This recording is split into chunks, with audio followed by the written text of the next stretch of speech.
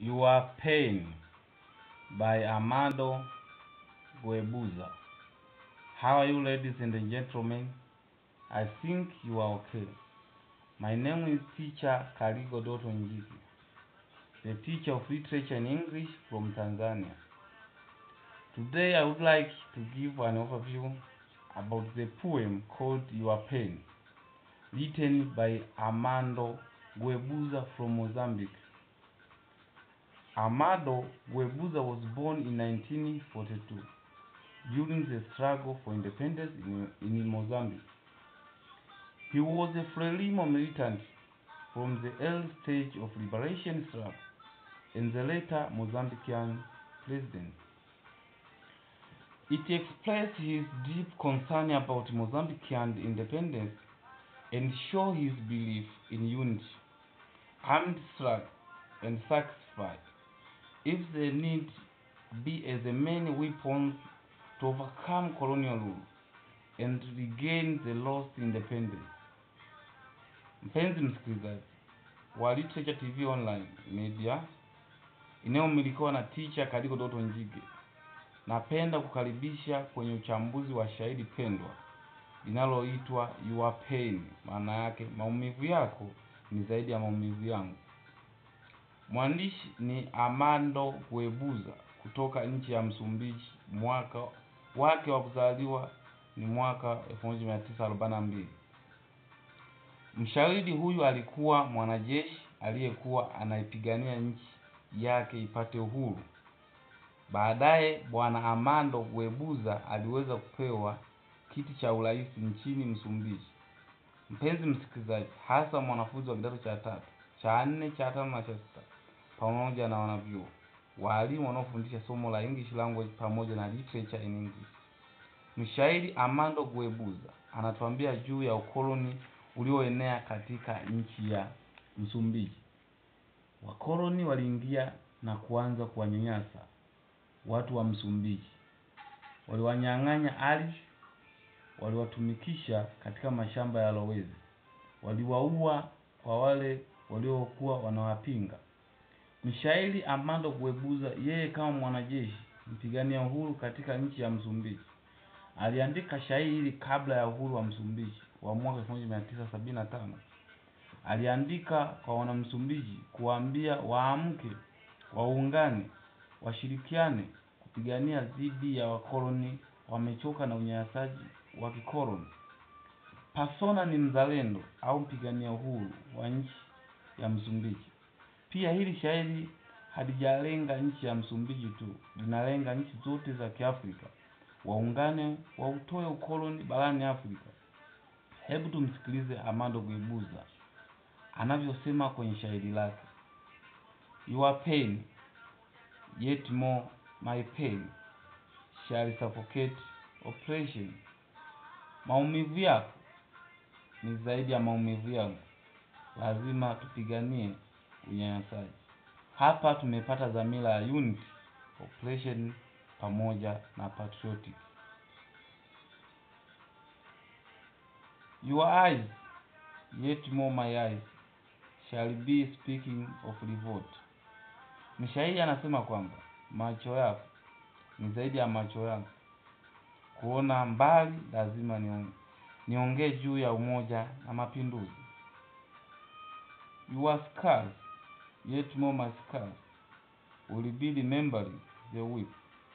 Huyu persona mwanajeshi anasema hivi: makovu yako ni zaidi ya makovu yako,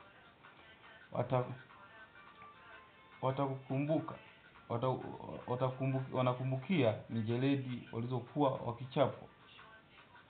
My hand, yet more your hand, will be lifted full armed. Persona ni mpigania uhuru anasema kwamba mkono wangu ni zaidi ya mikono yenu, tukiungana tutaweza kuwa jeshi hilo imara.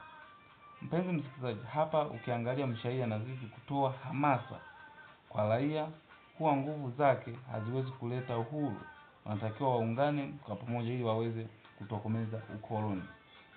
Mshairi Armando Guebuza anazidi kutuambia kwamba my strength, yet more your strength, shall overcome imperialism. Anasema nguvu zangu ni zaidi ya nguvu zako, na tuhakikishe kutokomeza ubepari.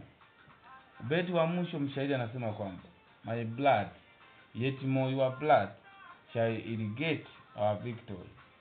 Persona anatupa tumaini anaposema kwamba damu yake ni zaidi ya damu yako, kumwagika kwa sababu ya kupigania uhuru. Mpenzi msikilizaji, hebu tuangalie figure of speech employed by Armando Guebuza. First personification, example eyes to speak of scars, to remembering the whip. Second symbolism, example eyes represent awareness of what is going on. Whip represent colonial torture. Scars represent effect of colonialism. My and your represent unity. Blood represents death or sacrifice. Third, imagery, example, pain, that is organ image, oppression and the whip. Fourth, alliteration, example, my and your. Fifth, alliteration, example, yet more, my pain. Let us look at them. First, revolution or armed struggle. The second theme, sacrifice. The third theme, unity. The fourth theme, colonialism. The fifth theme, oppression. Mpenzi msikilizaji, hebu tuangalie message we learn from this poem. Unity is very important in our struggle, in many struggles. We must learn to sacrifice ourselves. We must fight against all forms of oppression. Hapa ndo nimefika tamati ya uchambuzi wa shairi pendwa linaloitwa Your Pain, yaani maumivu yako ni zaidi ya maumivu yangu. Mpenzi msikilizaji, napenda kukumbusha kusubscribe, kulike, kushare hii video kwa watu mbalimbali. Ungana nao. Unaweza ukanipata kwa namba ifuatayo 0676861579 au 0769416782.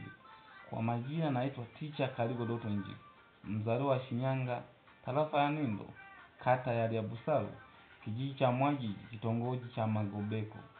Mimi ndo manju wa literature Tanzania. Kwa msaada wa kuangalia kazi zingine, ingia kwenye akaunti yangu ya YouTube, andika Teacher Kaligo Dotto Njige na uandike kitabu au shairi unalotaka kusikiliza. Napenda niwasalimu wazazi wangu, baba Dotto Njige, mama Peka Luhumbika, wadogo zangu Guma, Hangaru, Mwaru, Luhumbika, Baraka, pia wangu Rose. Wachambuzi wenzangu Teacher Hassan Lemunje, Teacher Black, wengine marafiki zangu Kimoro, Komkia, Moses, Adam Mteta, group la English language, Taleta Dizi, Taleta Simiyu, Taleta Mwanza, Taleta Msoma, Taleta Kilimanjaro, Taleta Mbeya. Asanteni sana. Bye.